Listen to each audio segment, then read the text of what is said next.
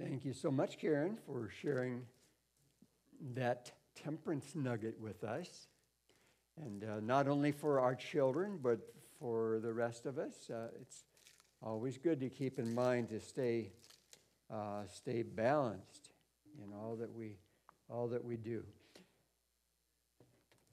As we begin, I want to point out a couple of books. I don't know, how many of you happen to have this book, Tell It to the World, by C. Mervyn Maxwell? Several of you do, not as many as I might wish.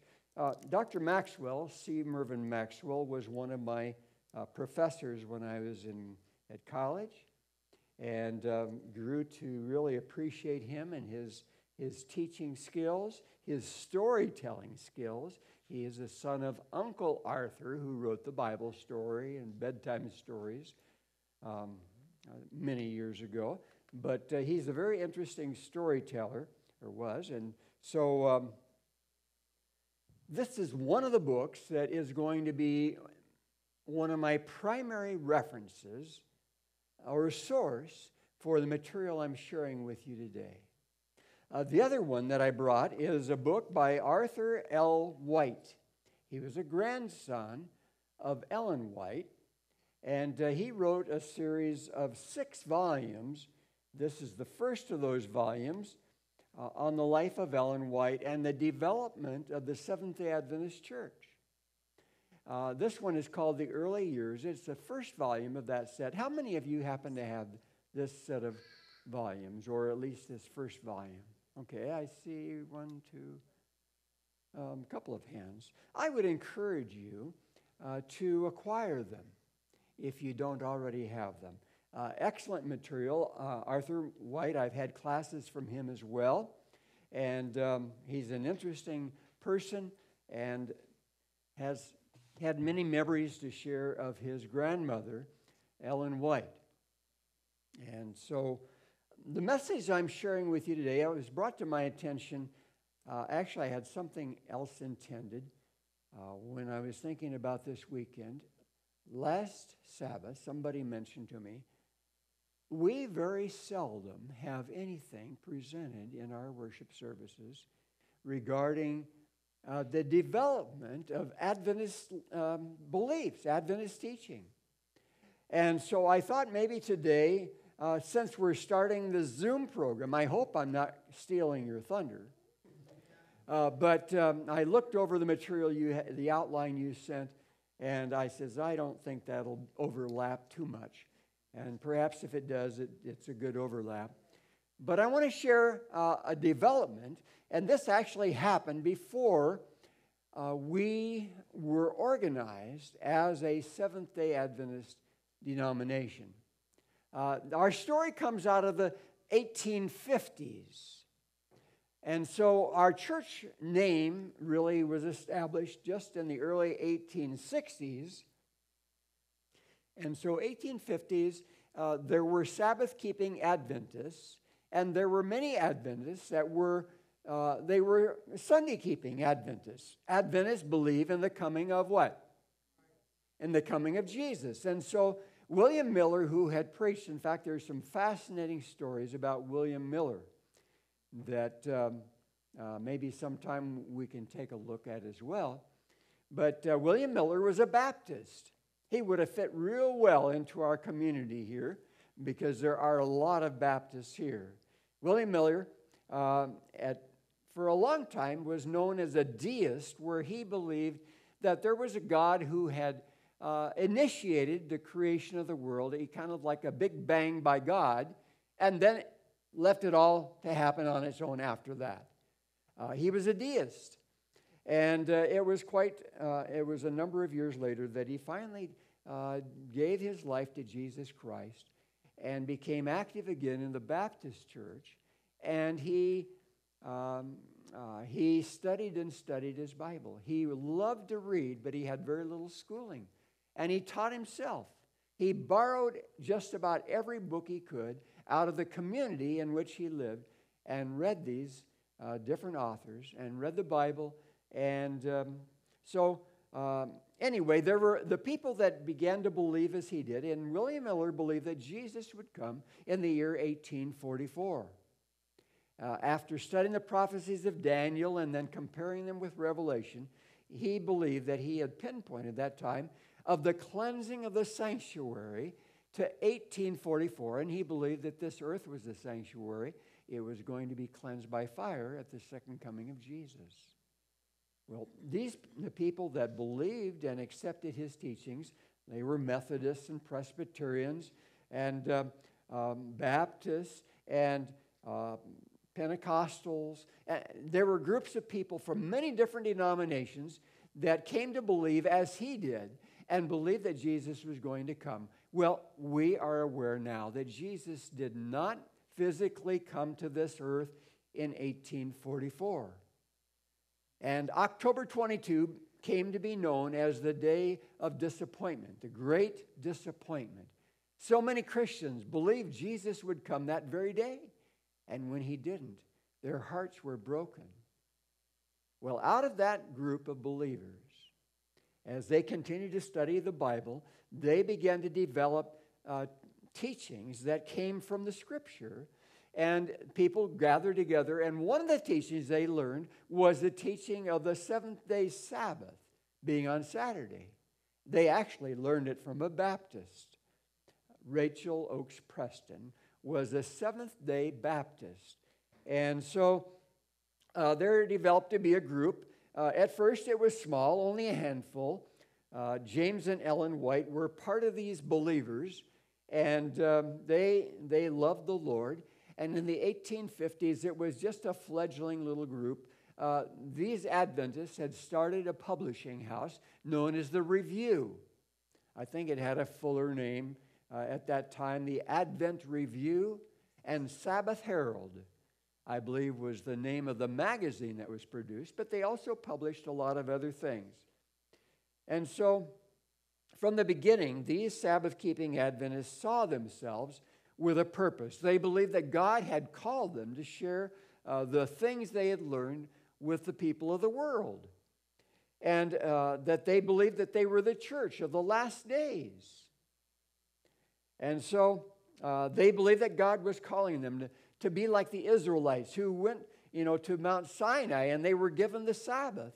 And they learned that, and they were to carry it to the world. Well, they believed that they were modern-day Christians on their way from the Babylonian Egypt of modern times, and God had called them out to share the Sabbath truth and other basic Bible truths with the people of the world. And so they were on their way to the heavenly Canaan as God was teaching them. Turn in your Bible with me to Revelation, the 3rd chapter. We'll be sharing from the book of Revelation primarily, and then from the writings of some of these early Adventist church leaders today. Revelation 3 and verse 8. They were directed to read in Scripture about the messages John wrote to the 7 churches. There were 7 churches in Asia Minor that he wrote to, and the 6th of those 7 churches was a church by the name of Philadelphia. It meant brotherly love. And so let's read just a little bit about it. In verse 8, Revelation 3 and verse 8, I know your works. See, I have set before you an open door, and no one can shut it, for you have a little strength, have kept my word, and have not denied my name. Drop down to verse 10. Because you have kept my command to persevere, I also will keep you from the hour of trial, which shall come upon the whole world to test those who dwell on the earth. Behold, I am coming quickly. Hold fast what you have, that no one may take your crown. He who overcomes, I will make him a pillar in the temple of my God, and he shall go out no more. I will write on him the name of my God and the name of the city of my God, the new Jerusalem, which comes down from out of heaven from my God, and I will write on him my new name. He who has an ear, let him hear what the Spirit says to the churches. And these Sabbath-keeping Adventists, they looked at themselves and they said, we are that church of Philadelphia. Just look at the warm fellowship we have when we come together. We love each other. Just notice how we love the truth of God's word. And they did. And they said, that really applies to us. We are the ones, the church of Philadelphia. Now, in the process of looking at themselves, they also looked at the other Adventists who did not observe the Sabbath and had not accepted the Sabbath. And they said, really the designation of the last church, or the seventh church that John writes to, the church of Laodicea, that one refers to these non-Sabbath-keeping Adventists. They are the ones.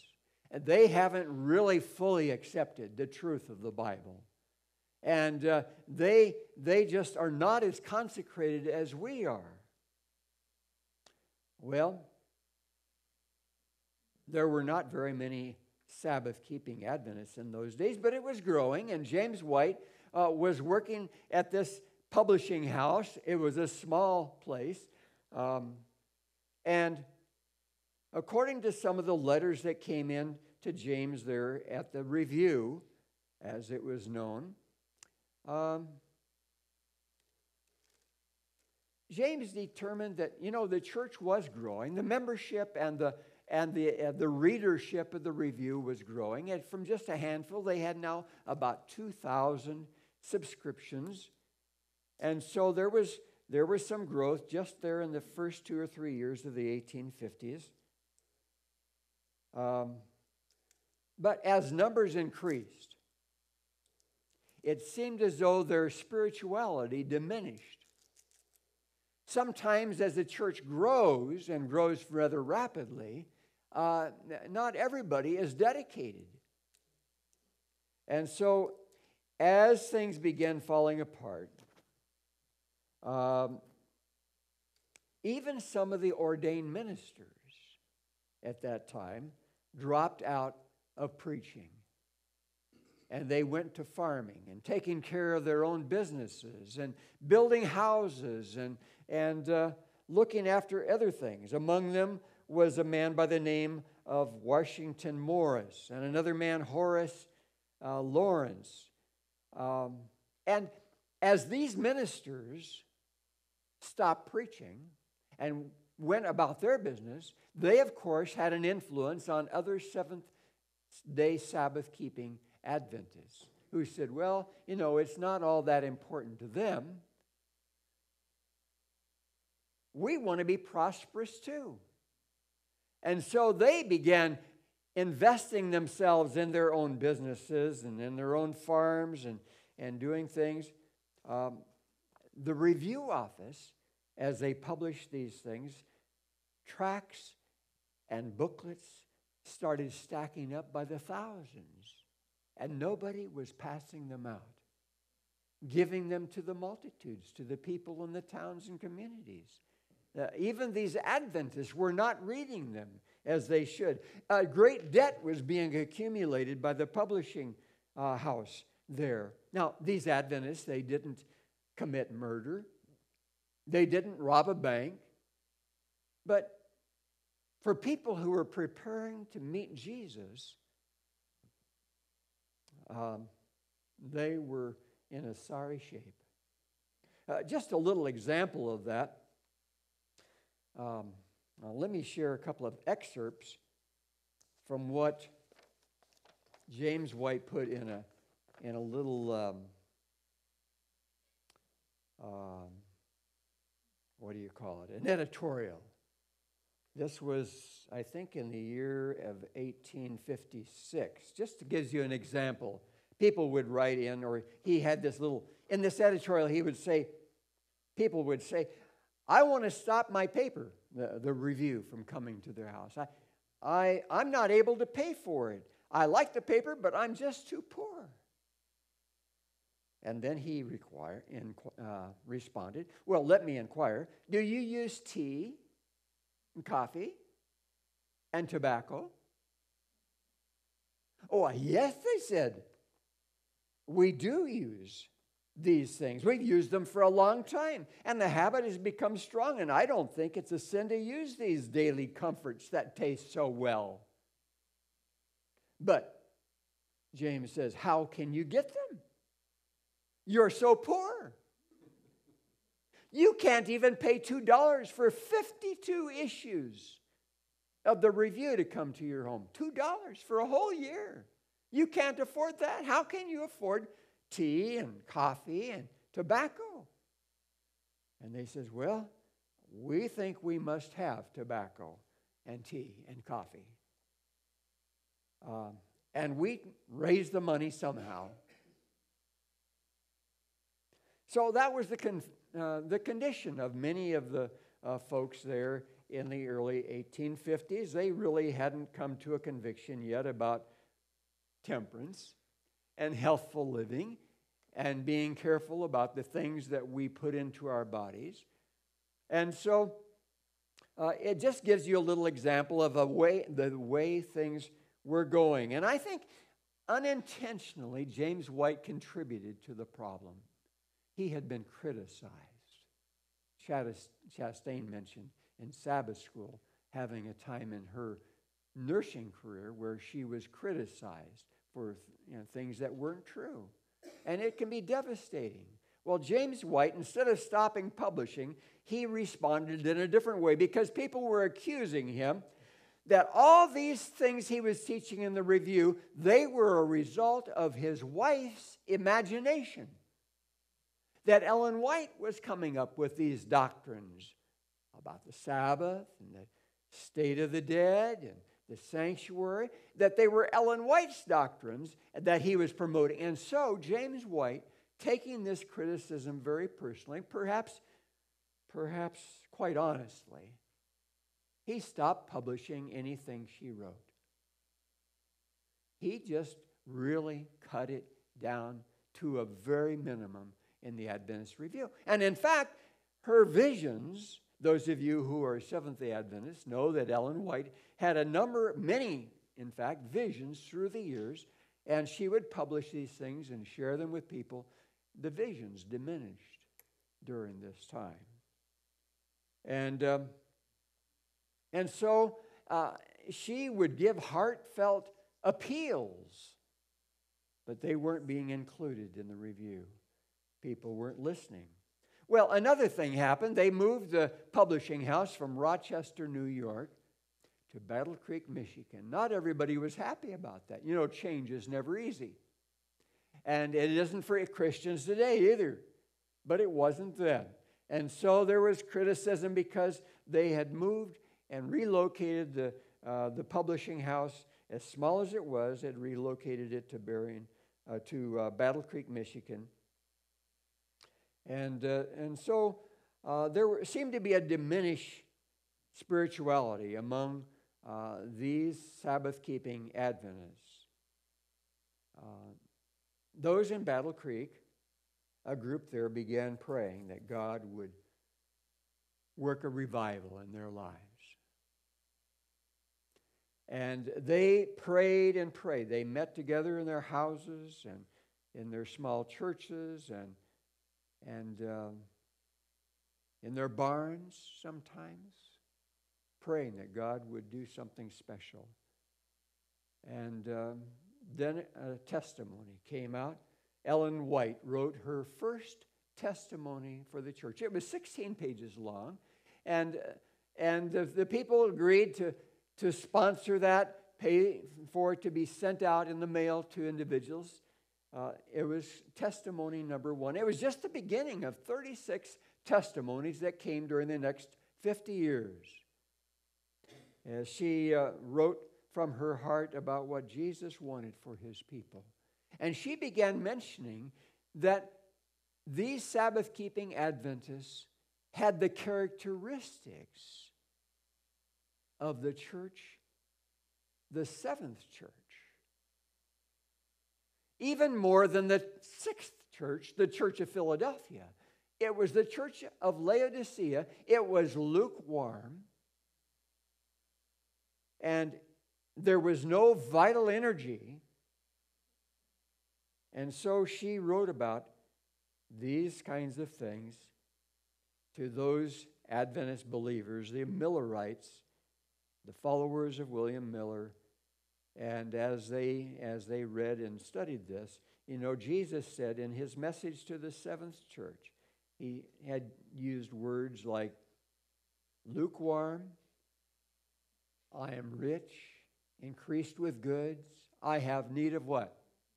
I don't need anything. I have need of nothing. And so they began to see that really applied not just to the non-Sabbath keeping Adventists, but even to them. And so spirituality declined. Not everybody was interested in the regrowth of spirituality in the church. Let's read that message to the seventh church. It's in Revelation 3, beginning in verse 14. And to the church, to the angel of the church of the Laodiceans, write, these things says the Amen, the faithful and true witness, the beginning of the creation of God. Who is that referring to Jesus? To? It refers to Jesus, doesn't it? Jesus is saying this to this church. I know your works, that you're neither cold nor hot. I could wish that you were cold or hot. So then, because you are lukewarm and neither cold nor hot, I will vomit you out of my mouth. Because you say, I am rich, I have become wealthy, and I have need of nothing, and do not know that you are wretched and miserable, poor, blind, and naked. I counsel you to buy from me gold refined in the fire, that you may be rich, and white garments, that you may be clothed, and that the shame of your nakedness may not be revealed, and anoint your eyes with eye salve, that you may see. As many as I love, I rebuke and chasten. Therefore, be zealous and repent. Behold, I stand at the door and knock. If anyone hears my voice and opens the door, I will come into him and dine with him, and he with me. To him who overcomes, I will grant to sit with me on my throne, as I also overcame and sat down with my Father on his throne. He who has an ear, let him hear what the Spirit says to the churches. So at the end, near the end of testimony number 1, Mrs. White pressed her appeal home with phrases that referred to the message to the seventh church. It did warm some people's hearts. It did energize a few, but for the vast majority, there really wasn't a great change. And then she had another testimony, a testimony number 2 that came, I believe, that same year. And she talked about the sin that was happening in Adventist families. They were conforming to the world. And the people of Battle Creek, as they read this testimony, they said, this needs to go before more people. And they paid to have that one sent out to the members that were scattered around New England in that part of the country. But it also had limited immediate results. It was in October of that year that James White launched a closely reasoned series of articles in the Review, and he showed convincingly how the messages of truth, the Sabbath, this condition of people in death, the sanctuary, and these basic truths, how they were based upon Bible teachings alone. And actually, it seemed to have a warming effect to the church. And he even put in things about the church of Laodicea. And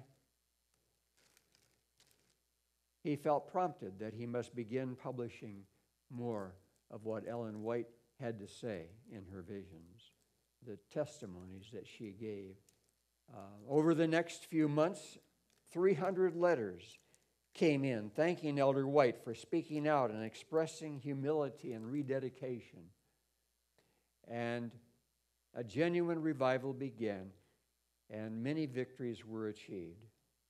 Well, Ellen White's role in this renewal was significant. Her testimonies paved the way for it. As she and her husband traveled, more visions came, and they adapted this Laodicean message to the needs of the groups that they spoke to. I want to share a story that comes out of that time. It was in the year 1856. Some of the ministers had gone back to farming and pursuing carpentry and other skills. In fact, some of the Adventists had moved from the New England states, from Maine and New Hampshire and those New England states, and moved to what they had heard were the fertile fields of the West. And some of them had gathered in Waukon, Iowa. It was a rich farmland and a prosperous city. And so a number of them moved there. In fact, a couple of Adventists, Seventh-day Adventists, or Sabbath-keeping Adventists, before they were known as Seventh-day Adventists. Jan Lofbro was one of them, and Elder Mead was another. They moved to Waukon, Iowa also, and took up careers working as carpenters and doing rather well. And Ellen White had a burden for the church in Waukon, Iowa. It was a burden that just wouldn't lift. Well, it was getting to be winter time. It was coming into December. And, snows were beginning to fall.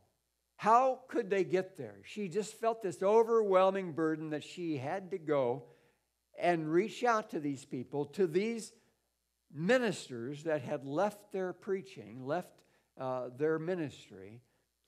And she just felt burdened that she had to do that. I want to share a few gems, and this comes from the book that Arthur White wrote of the history of his grandmother. Satan's snare must be broken. These precious souls rescued. Ellen says, my mind could not be at ease until we had decided to visit them. Well, how would they get there? It meant traveling on those roads, either by horseback, carriage, or sleigh. Well, it had begun snowing. It was cold out. And so they set out traveling along in a sleigh. And it had snowed, but it then began to rain. And the roads became slushy, and their travel was slowed way down. They were headed toward the Mississippi River. And the river had frozen, but it really wasn't frozen solid. And with all the rain, there was water flowing over the ice. And they didn't know what to do. They stopped with some believers before they got to the Mississippi River. They'd either have to cross it by boat or by sleigh. And there was no bridges going across the river in that day. And so Brother Hart, who was one of the men that was traveling with them, he said, Sister White, what about Waukon? I said, shall we go? And yes, if the Lord works a miracle, we can go. So many times that night, Ellen looked out the window, watching the weather. About daybreak, there was a change, and it commenced snowing. The next evening, about 5 o'clock, we started on our way to Waukon. Brothers Evert and Hart, my husband, and myself. And then they got to Greenville, Illinois, and they held some meetings there. They stayed there. They had a severe snowstorm that struck that delayed them for nearly a week. But on Monday, December 15, they were able to begin their journey again. As they approached the Mississippi River, they had to make some decisions. They made inquiries about the safety of going across the river. You see, there was ice on the river, but there was water flowing over the top of the ice. And there was a slushy snow mix that was on top of there. Was it safe to go across? Most said no, it would not be safe to go across. And so finally, as they prayed about it, Ellen recounted the breathtaking experience. When we came to the river, Brother Hart rose in the sleigh and said, "Is it Iowa or back to Illinois?" We answered, "Go forward, trusting in Israel's God." We ventured upon the ice, praying as we went. We were carried safely across, and as we ascended the bank on the Iowa side of the river, we united in praising the Lord. A number of persons told us after we had crossed that no amount of money would have tempted them to venture upon the ice, and that several teams had broken through, the drivers barely escaping with their lives. So it was still a number of miles for them to go. They did stop in Dubuque for a while, and then the cold set in. And it got colder and colder. Ellen White was managed one evening to get off a few words. In the deep snow, as they traveled along, there were places there was no broken trail, and the horses had to plod through the snow. It was so cold that they would look at each other, Brother Hart and Elder White and Sister White, and they would look at each other. "Brother Hart, you need to rub your nose. It's freezing." And another would look and see the ears were getting all pale. And he said, "Rub your ears. They're freezing." It was so bitter cold as they traveled. Can you imagine traveling? I mean, we don't get that kind of cold here. But traveling along through, Ellen White penned a few words to her children and said, "You should be grateful for your warm home." And so, in fact, she said one night we slept in an unfinished chamber where there was an opening for the stovepipe running through the top of the house, a large space big enough for a couple of cats to jump out of. He could detect the little humor she had out of a bad situation. It was a cold and drafty room they slept in. Well, they finally arrived in Waukon. Do you think the believers there were excited to have them there? No, they weren't. They were like disobedient children when their parents come home, not real happy. And they knew probably they were going to be reprimanded. James and Ellen White had come. And so they were not very happy that they had arrived.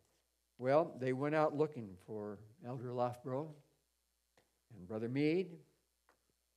And they got word that they were working on a store building there in Waukon. And they walked up, and there was somebody working on the roof. And they called up, and they said, "Is there a man here by the name of Hosea Meade?"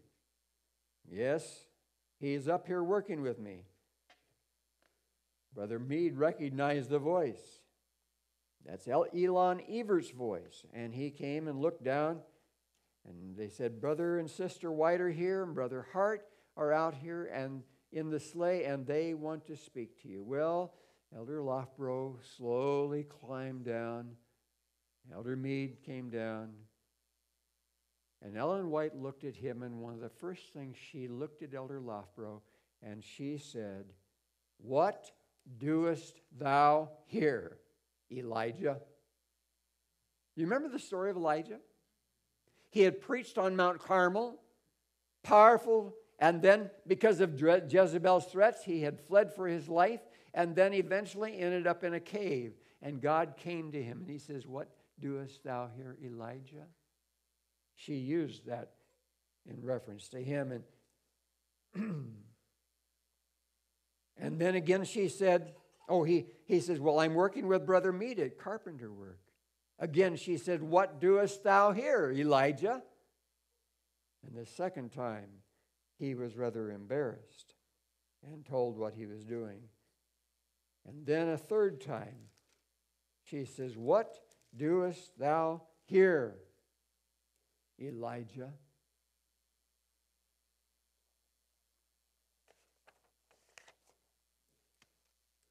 The Whites stayed there for several days. Sabbath and Sunday, they discussed the Laodicean message. And they accepted it. Most of them did. Monday, they discussed the move to Battle Creek, explaining the involvements there, how the publishing house had moved there, and why it had happened. And they began reestablishing confidence.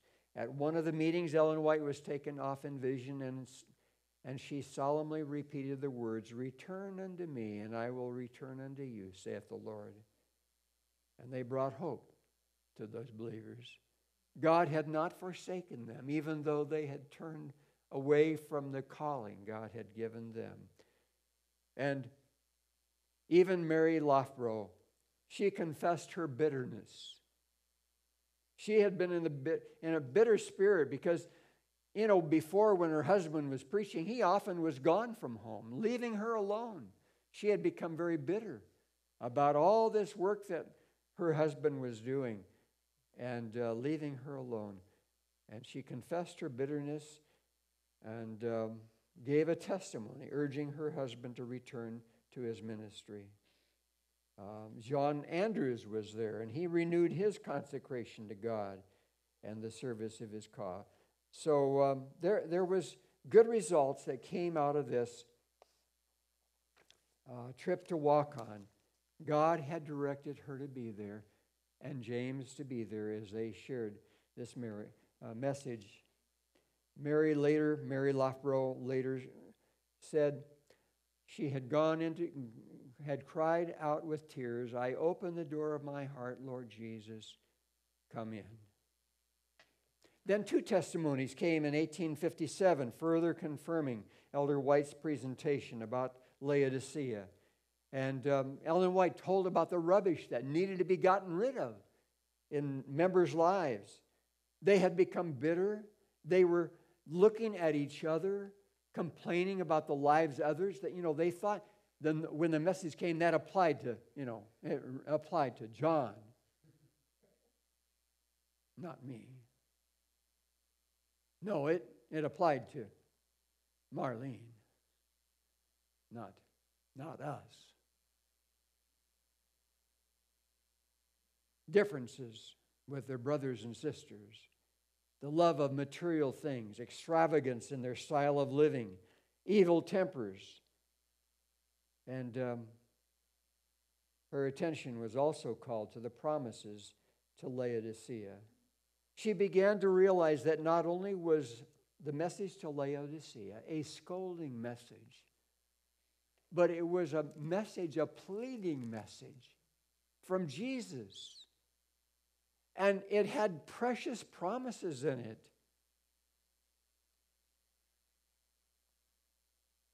Jesus said in that message, and she saw in vision, "I will come to him, and I will sup with him, and he with me. I'll dine. We'll dine together." In truth, the letter to Laodicea is rich with promises and with the presence of Jesus. And so these self-deceived Laodiceans saw their true condition, that they were lukewarm, that they thought that they were rich and increased with goods without any other need, but that Jesus was knocking at their door. Remember we read in verse 20, "Behold, I stand at the door and knock." What? "If anyone hears and" what? "Opens the door." You see, Jesus says, "I am too much of a gentleman. I will not force my way in. You must open the door." Jesus says, "Even my lukewarm people, if you'll open the door, I will come into you." And so there was something for them to do. God required that they had to be open to his presence and his coming into their lives, into their hearts. One of the visions that Ellen White had, she saw 2 groups of Sabbath keepers responding to the message, this Laodicean message, in 2 different ways. One group was indifferent and careless. She says the angels of God left these people. The other group was accepting it, and eagerly they cleared way of the rubbish, but not in their own strength. They agonized in prayer for God's strength, and they obtained the victory. Overcoming criticism, selfishness, and suspicion, they marched in perfect order, organized like an army. They were filled with the latter rain, and they witnessed to the world with phenomenal success. And they soon welcomed, because they were expecting to soon welcome Jesus at his second coming. What a wonderful opportunity. And so there was a revival, at least a partial revival, that resulted from all this. They met in their kitchens, they met in their barns, they met in their little churches. Sabbath keepers confessed hard feelings to each other. Parents and children came together, forgiving each other. Brothers and sisters in the church. People began to sacrifice of their financial means. And the debt was lifted from the publishing house. In fact, they came to have a rather good surplus. Messages were sent out. Books were published. And repentant Laodiceans surrendered to the Lord and rejoiced in a new way of life, anticipating and praying for what the Bible said was the latter rain. Maybe they had a little taste of it. Some things began to change, but it didn't happen as quickly as they wished it would.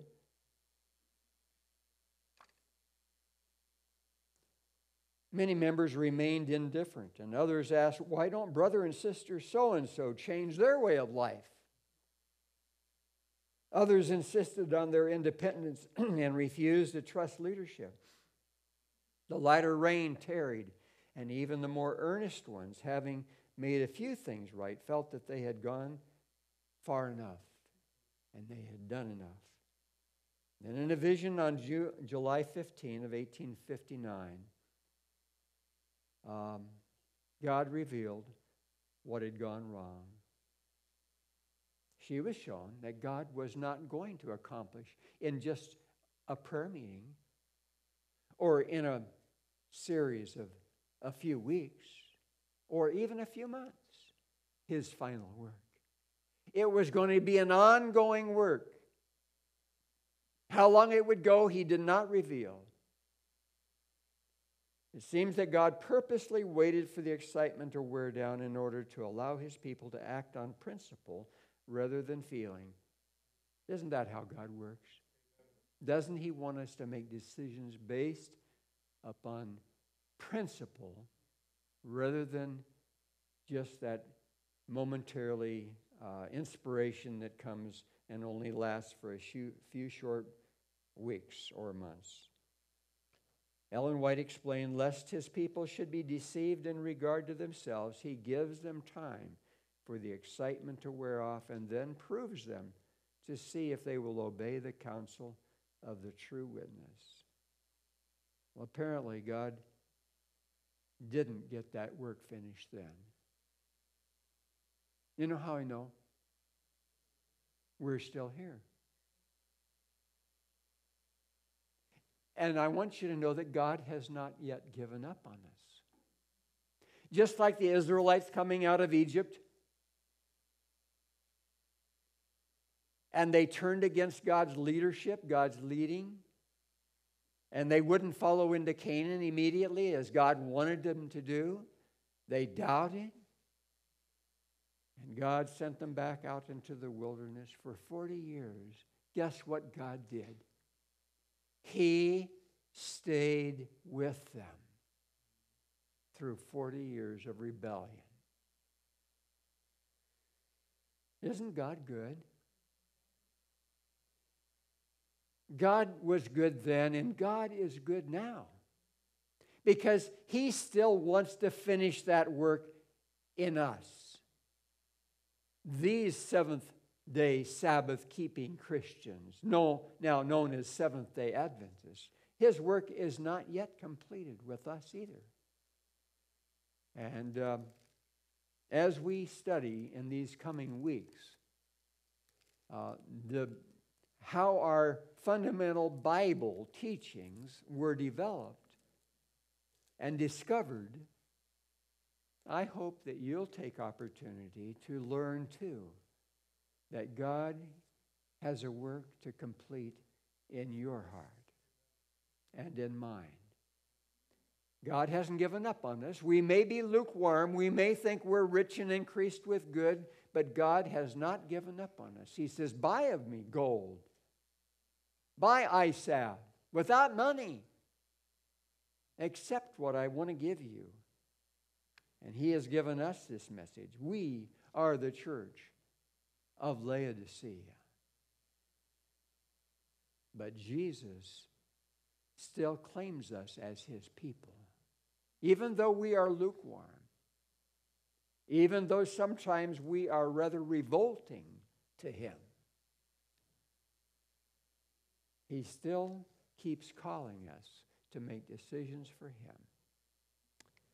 Father in heaven, we thank You that not only in the history of Your people in Scripture, but in the history of Your people in these last 100 years, 200 years, that You have been patient with us, that You still long for us to eagerly share Your truth.